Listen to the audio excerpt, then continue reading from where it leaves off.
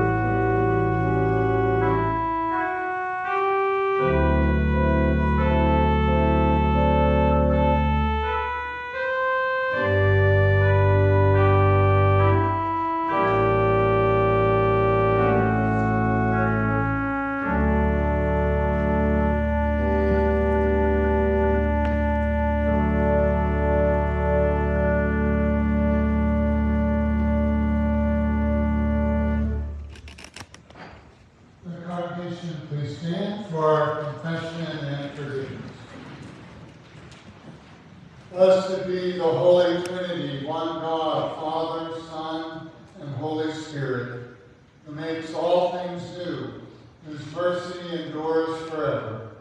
Amen. Trusting in God's mercy, let us confess our sin.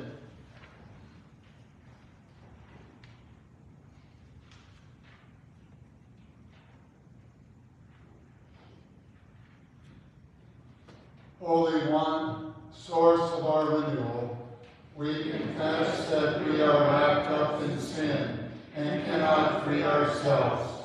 We have not practiced your righteousness. Our hearts have turned away from you.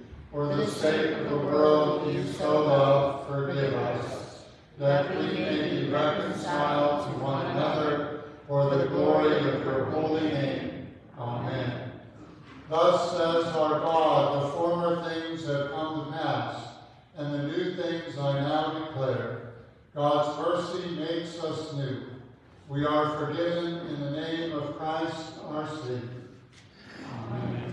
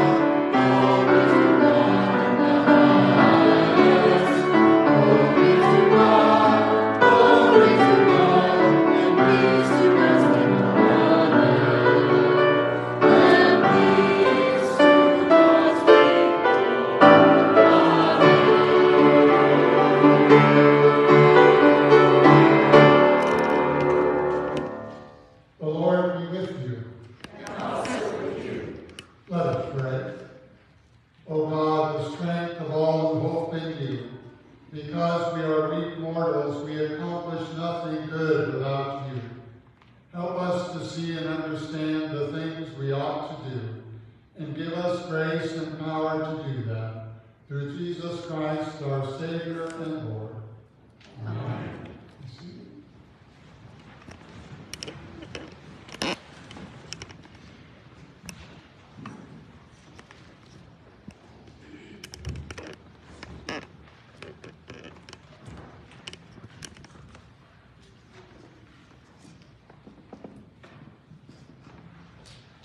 First reading is from Deuteronomy.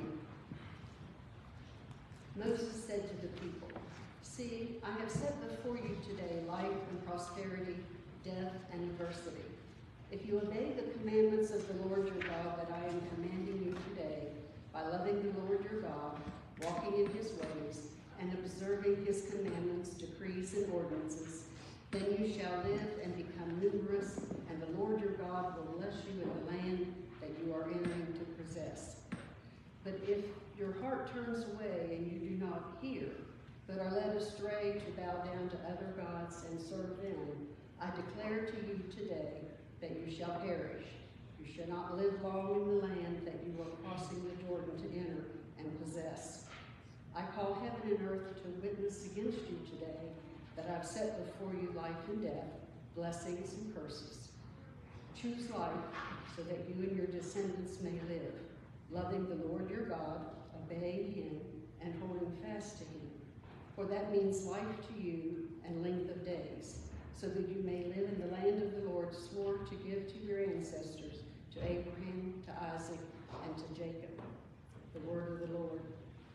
Thanks be to God. We will read the psalm responsively.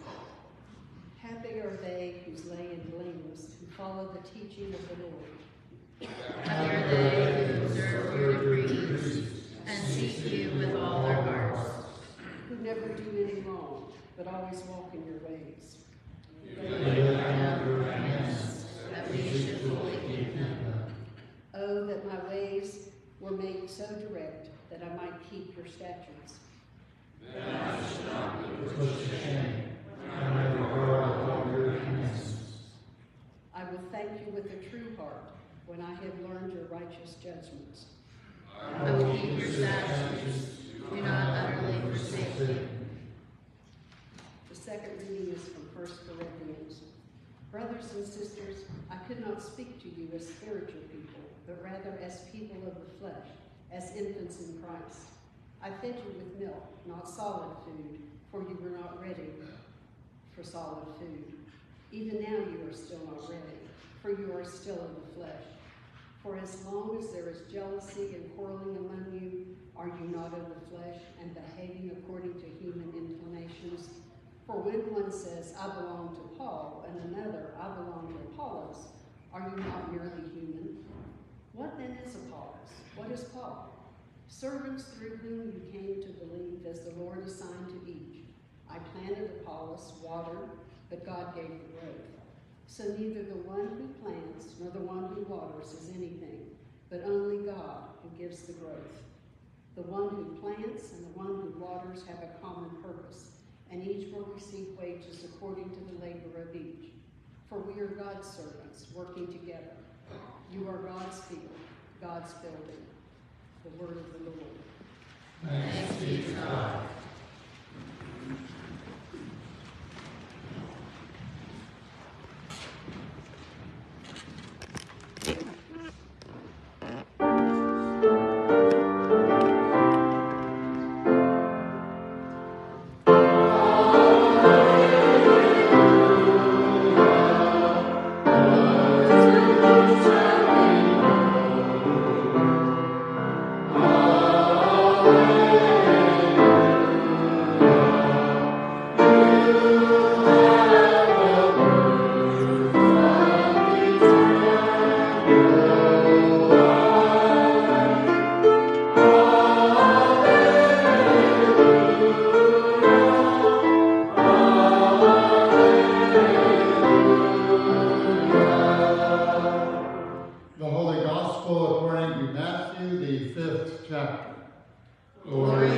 O Lord.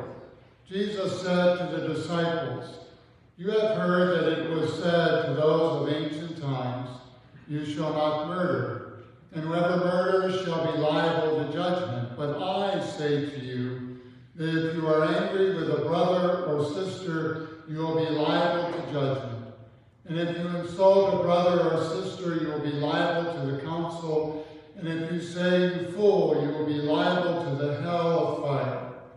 So when you are offering your gift at the altar, if you remember that your brother or sister has something against you, leave your gift there before the altar and go. First be reconciled to your brother or sister, and then come and offer your gift. Come to terms quickly with your accuser while you are on the way to court with him, or your accuser may hand you over to the judge, and the judge to the guard, and you will be thrown into prison. Truly I tell you, you will never get out until you have paid the last penny. You have heard that it was said, 'You shall not commit adultery.' But I say to you that everyone who looks at a woman with lust has already committed adultery with her in his heart. If your right eye causes you to sin, tear it out and throw it away. It is better for you to lose one of your members than for the whole body to be thrown into hell. And if your right hand causes you to sin, cut it off and throw it away. It is better for you to lose one of your members than for your whole body to go into hell. It was also said, 'Whoever divorces his wife, let him give her a certificate of divorce.' But I say to you that anyone who divorces his wife, except on the grounds of inchastity, causes her to commit adultery. And whoever marries a divorced woman commits adultery. Again, you have heard it said that to those of ancient times, 'You shall not swear falsely, but carry out the vows you have made to the Lord.' But I say to you, do not swear at all, either by heaven, for it is the throne of God, or by the earth, for it is his footstool, or by Jerusalem, for it is the city of the great King. And do not swear by your head, for you cannot make one hair white or black. Let your word be yes, yes, or no, no. Anything more than this comes from the evil one. The gospel of the Lord. Praise to you, O Christ. I gather the children.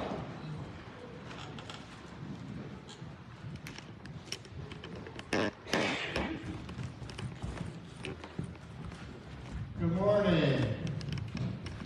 How's everybody? Good.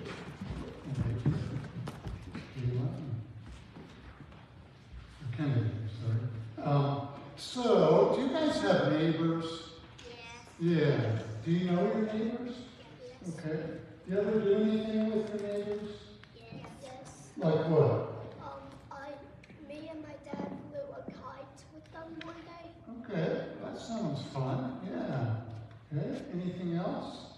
I rode in there side by side. Okay. Okay. Anybody else? What about you? Do you have neighbors? Yeah. Do you ever do anything with them? Yeah. Like what? You want to share? No? Splash water at the jet. Okay. Yeah, so you gather together, right? Yeah. It's fun to have neighbors, right? But, okay, here's another question. Do neighbors make you mad sometimes? Yeah. Because they do things we don't like, right? Right? Yeah. Well, Jesus in our lesson today talks about the commandments. And you know the commandments, we're learning at least. The commandments are a reminder that we're not God and that we're asked to love our neighbor. And that even means sometimes when our neighbors do things we don't like. Okay? We're asked by Jesus to love our neighbor. Okay? And that's kind of hard sometimes. It's really, really, really fun when we do stuff with them and we, talk to them a lot. But one of the hardest things, I think, of being a Christian is to love my neighbor when he does something wrong. Or at least in my eyes, does something wrong. Okay? And it's really hard to talk to them sometimes when they do so much, maybe, things that we don't like. Okay? But Jesus is there with you to help you continue to love them. Okay? Your mom and dad have told you things that, they discipline you, right? Yeah, okay. What if, so they maybe take things away? Are you mad at them? Yeah, probably, right? Yeah, but they still love you, okay? They want you to grow up and learn some things that are really, really important. And Jesus wants us to know that God loves us too. Even though we make bad choices, even though we don't love our neighbors sometimes like we should, God asks us to continue to try to do that with His help and with the parents who are around us, their help, and our teachers, and all those adults in our lives. They can help us do those things, okay? Let's have a word of prayer. God, thank you for loving us unconditionally. Thank you for loving us even when we don't love others or don't even love ourselves. And we don't know how to react to that. Lord, help us to love ourselves as you love us. And help us then to share that love out in the world to other people. In your name we pray. Amen. Okay. Thank you.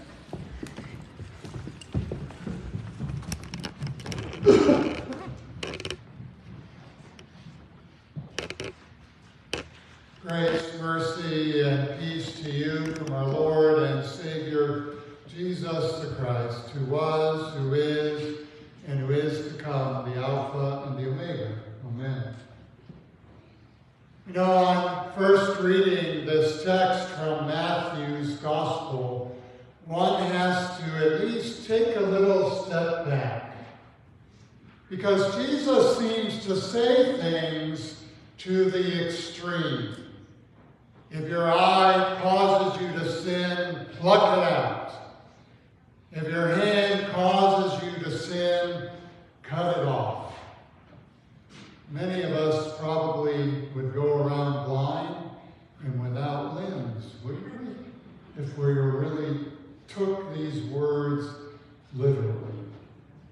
I think what Jesus is trying to remind his disciples then, and you and I today, that commandments are really, really important. They're a way that we express love and the way that God expresses love to us. You've heard them before. Do this, don't do this.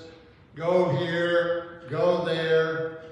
The laws that we have in the world, we live with one another in a civil society has them.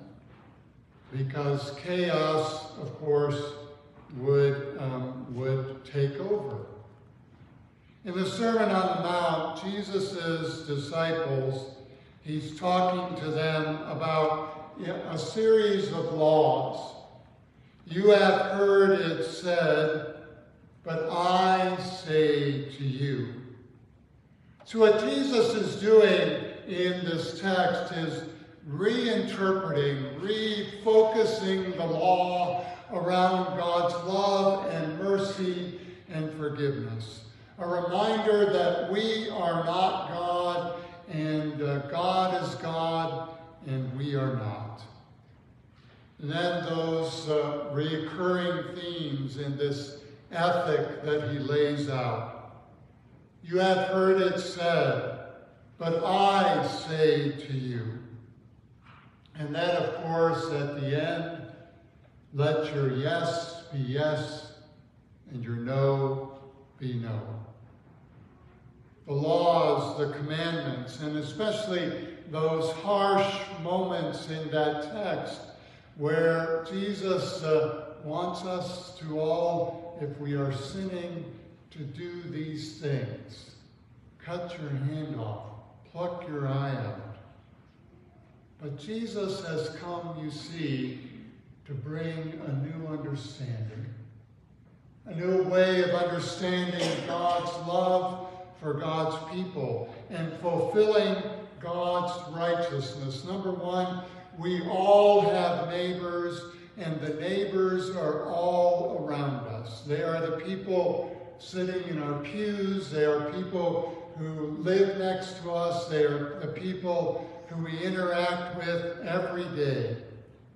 Jesus, you see, is reminding those disciples then, and you and I today, that it's not just about us. It's about the other. It's about wondering and helping the other to keep what is theirs.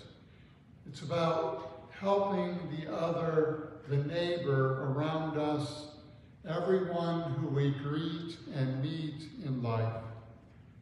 Primarily, these commandments come, this text actually, Jesus is in some cases quoting the second tablet of the commandments. And for good confirmation students, many of you remember at least that it is our relationship to God, the first three commandments, and our relationship to one another. It is that relationship to one another that he wants those first disciples to understand and to embrace and to remember each and every day. You know, one of the great writings of literature, I'm convinced, is Luther's Small Catechism. Many of you know that the Small Catechism was written for parents to teach their children the basics of the faith. And each of those, actually, the story goes that Luther's son wanted to know, was ist das? What is this? What is this? In pointing to the commandments, the creed, and the prayer, those basics of who we are. Tell others about who we are. And in each of those explanations, Luther lays out what it means to be a neighbor in the world. One of the things I do when I teach the commandments is I talk about, in Luther's explanations, the do's of the commandments, so do not, and the do nots. So do not murder, but what are we called to do? So the 9th commandment and the 10th commandment are about coveting. Many have suggested that when we covet, we break the other 8 or 9 commandments. So for Luther, in his explanation of those commandments, he says in number 9 that we do not trick our neighbor out of their inheritance, their property, or anything that is theirs. That's what we're called not to do. But, and here's the hard thing about loving neighbor, we are to help keep track, help them keeping what is theirs. Help them keep what is theirs. Luther, in each of the explanations, talks about fear, love, and trust God so that we do not, in the 9th and 10th, trick our neighbor out of our inheritance or property, but instead help them keep what is theirs.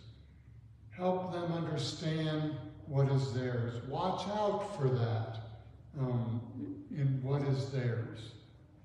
The commandments, you see, are expressions and of ways that we love our neighbor, that we reach out to our neighbor, and it is sometimes, yes, impossible.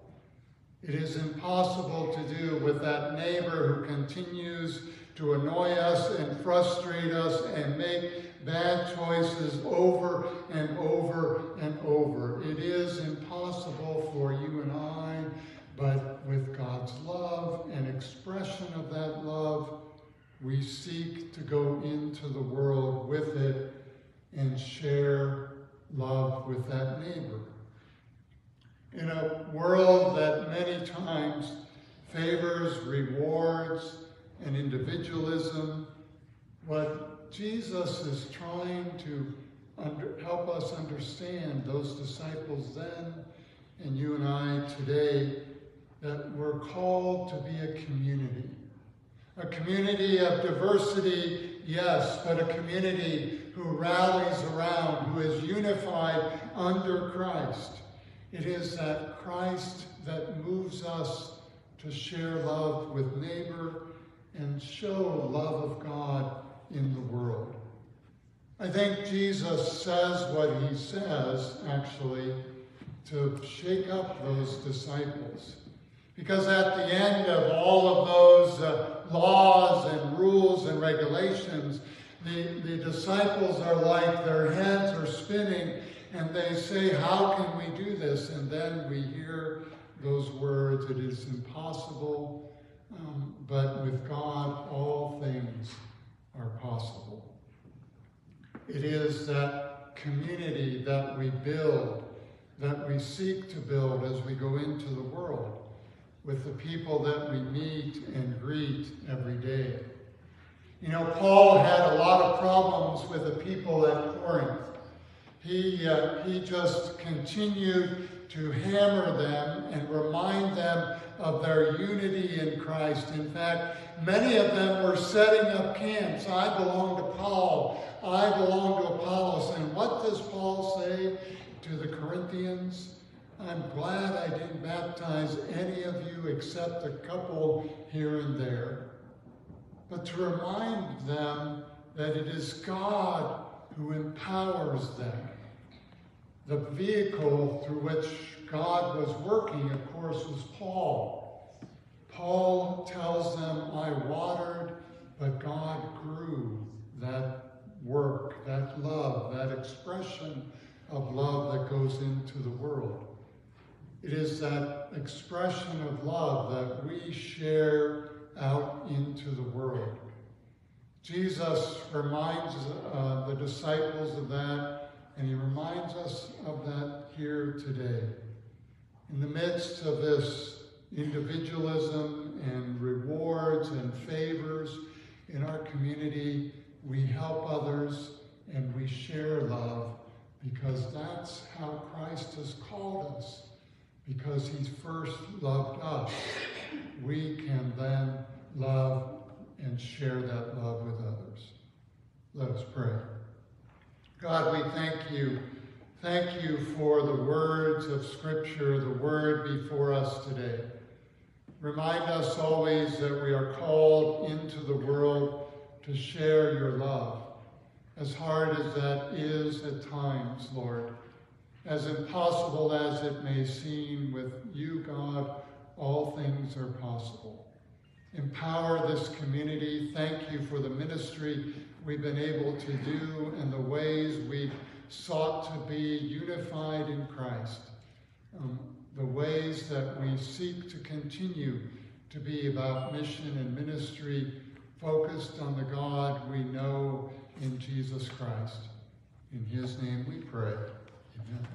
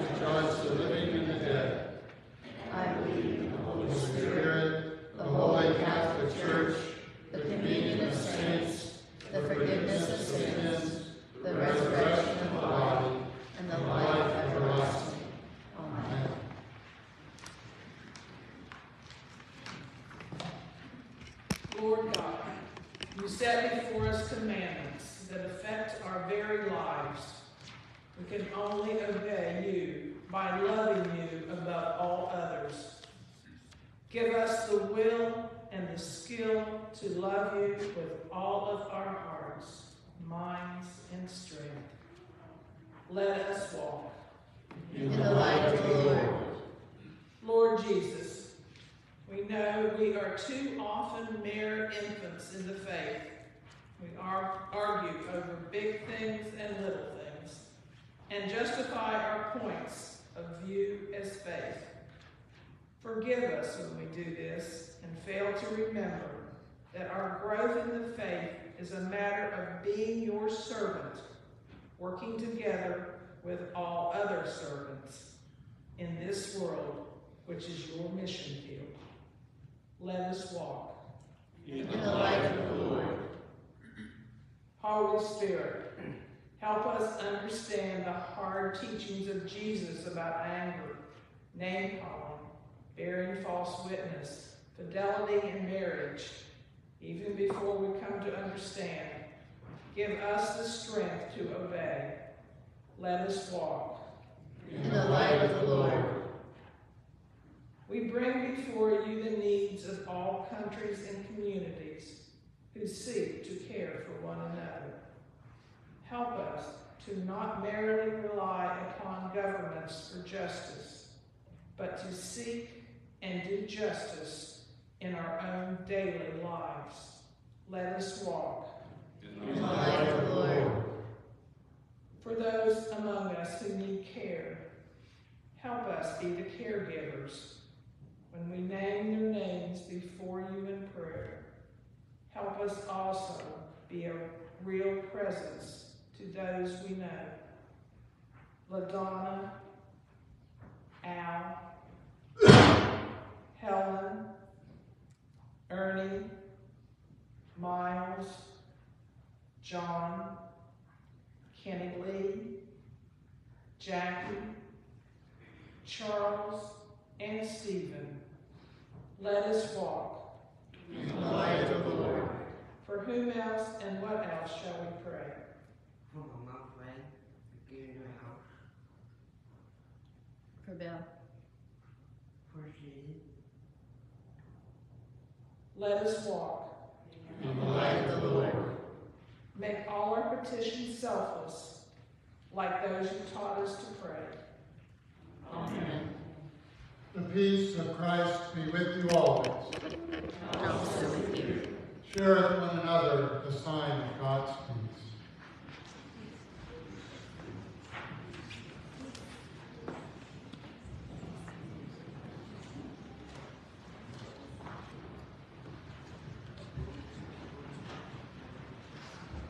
Please be seated as we receive the offering and listen to our choir reading.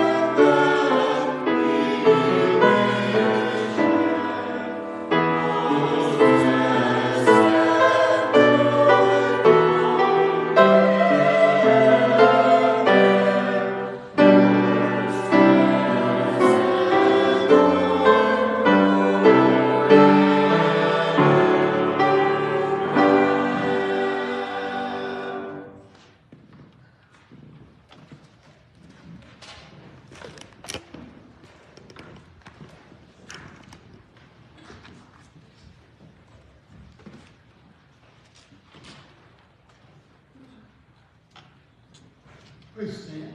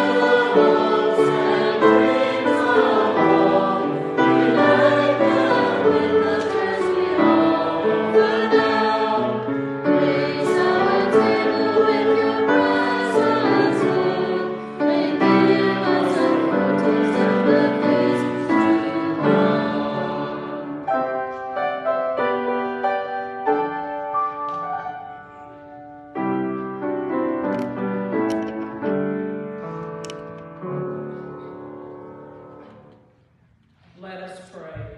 Liberating God, you break the bonds of injustice and let the oppressed go free. Receive these offerings in thanksgiving for all your works of merciful power, and shape us as people of your justice and freedom. You we magnify and adore, through Jesus our Savior. Amen. The Lord be with you. And also with you. Lift up your hearts. We lift them to the Lord. Let us give thanks to the Lord our God. It is right to give our thanks and praise. It is indeed right, our duty and our joy, that we should at all times and in all places offer thanks and praise to you, Almighty and merciful God, through our Savior Jesus Christ, who on this day overcame death and the grave, and by his glorious resurrection opened to us the way of everlasting life. And so with all the choirs of angels, with the church on earth and the hosts of heaven, we praise your name and join their unending hymn.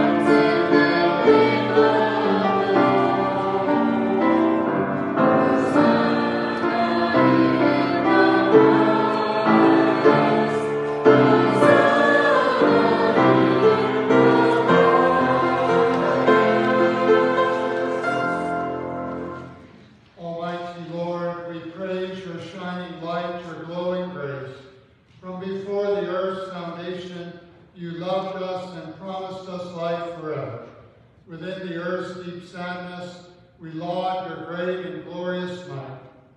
Despite our tears and sinning, we sing of the brightness of your mercy. We praise you for your Son, our morning star. Christ is our diamond bright, our treasure dear. Christ is our living Savior, who has ransomed us in love. Christ keeps us yours and fails us never, today, tomorrow, and every day. On the night before he died, our Lord Jesus took bread, gave thanks, broke it, and gave it to his disciples, saying, "Take and eat, this is my body given for you. Do this in remembrance of me." Again, after supper, he took the cup and gave thanks and gave it for all to drink, saying, "This cup is the new covenant in my blood, shed for you and for all people, for the forgiveness of sin. Do this in remembrance of me." With joy we tell our story. Hallelujah, hallelujah. We call for your Spirit on us and on this meal. Refresh our souls with this heavenly food, the body and blood of your Son. Nourish us as branches of your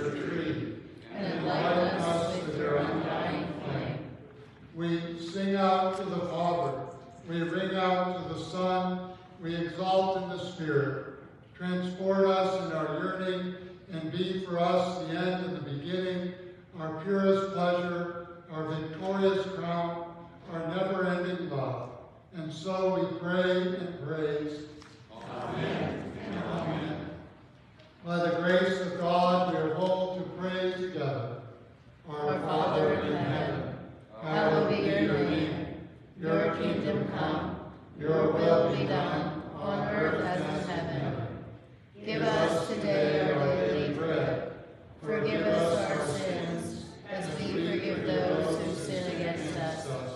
Save us from the time of trial, and deliver us from evil. For the kingdom, and the power, and the glory are yours, now and forever. Amen. Come and taste the joy of God. The table has been set before you.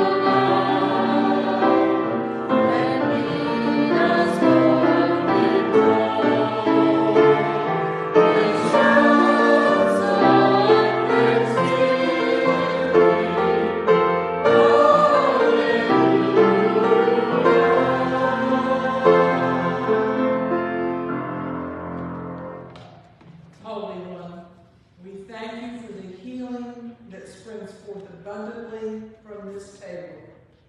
Renew our strength to do justice, love kindness, and journey humbly with you. Amen. So before we dismiss and go into our meeting, we wanted to recognize a special lady in our midst. All of us are special, but you only reach 100 once in a lifetime, right? So we want to, we did sing to you. I imagine, Helen, there were lots of celebrations, probably for your birthday, and we have a little in because David told us a couple of things. So the council decided that they wanted to give a gift to your favorite charity, the Salvation Army. So we sent off a check for $100 to them in your honor. And then also we didn't want you to be, left alone. So we also found out that one of your favorite places to eat, I guess, is Longhorn? Yeah. Well, there's a gift card from the council members for another $100. Please enjoy that and celebrate. And we're so blessed to have you.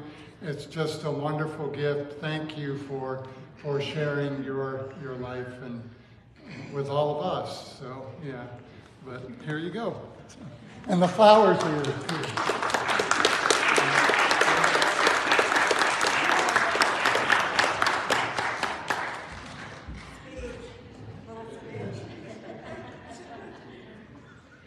Do you want to say anything? Or?